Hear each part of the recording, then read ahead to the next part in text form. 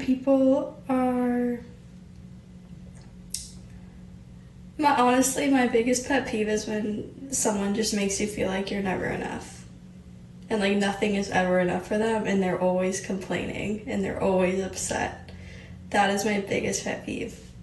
Like when people can't like get out of the victim mindset and they're just constantly like complaining about their life when like there's nothing to complain about.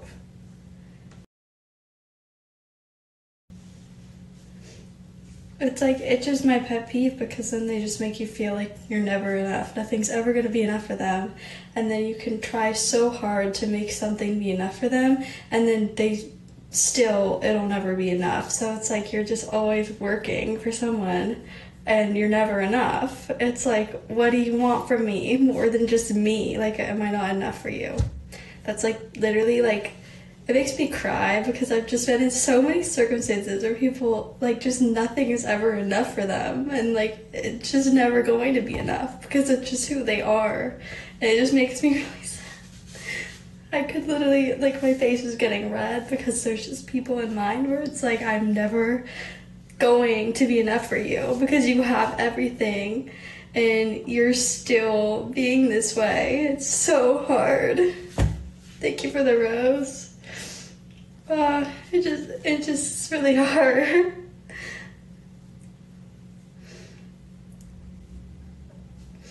Like, you're always gonna make me feel like I'm not enough. You're always gonna make me feel like I'm dumb. You're always gonna make me feel like I don't know how to do things. So yeah, it's like I could give you the world and you would still find something to pick out that I've done that's wrong.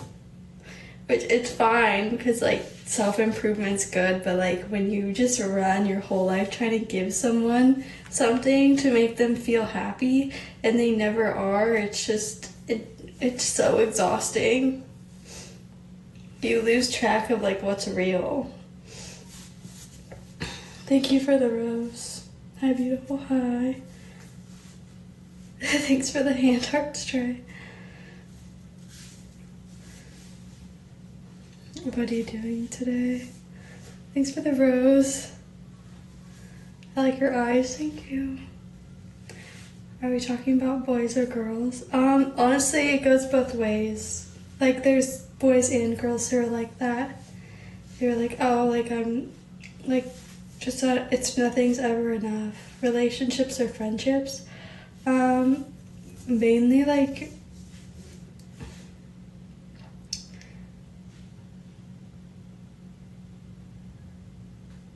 hey, hi.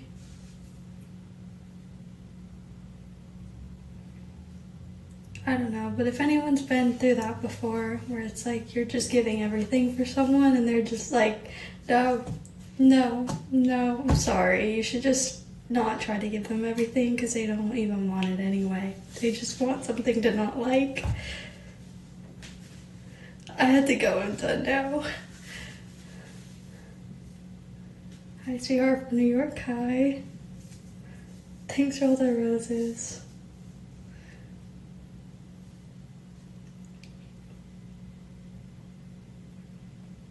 Cute.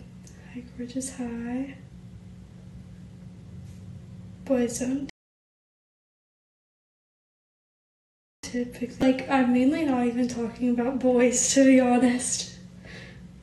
It's mainly other people. What brought you to TikTok?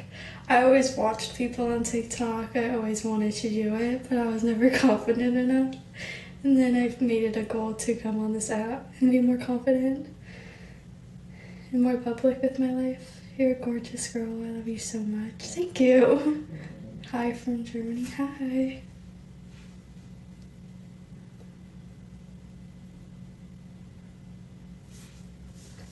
Hi from Germany. Hi.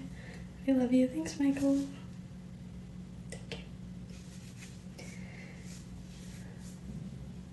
Hi from Florida. Hi. Understand that you only know your worth if someone's making you feel questionable, drop them. Exactly. Like, I would literally spend all of my time trying to just make people, like, just be, like, content, like, just, like, relax, you know, just, like, enjoy the present moment, but everyone was pulling on me in different ways. And thank you for the cat.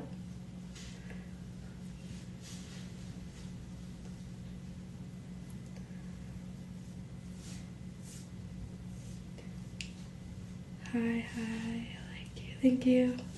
Especially because no one's perfect, and like when people make you feel like you have to be perfect, it's like that's literally impossible. Like I could pull my hair out, like, and bend over my back, like just trying to make you see me as like enough, but like enough for them's perfect, and that's not even possible. So it's just not even worth it anymore.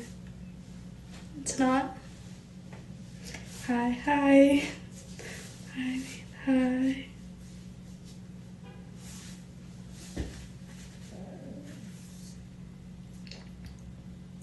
Like, no one should ever make you feel like you're like an inconvenience or like, I don't know.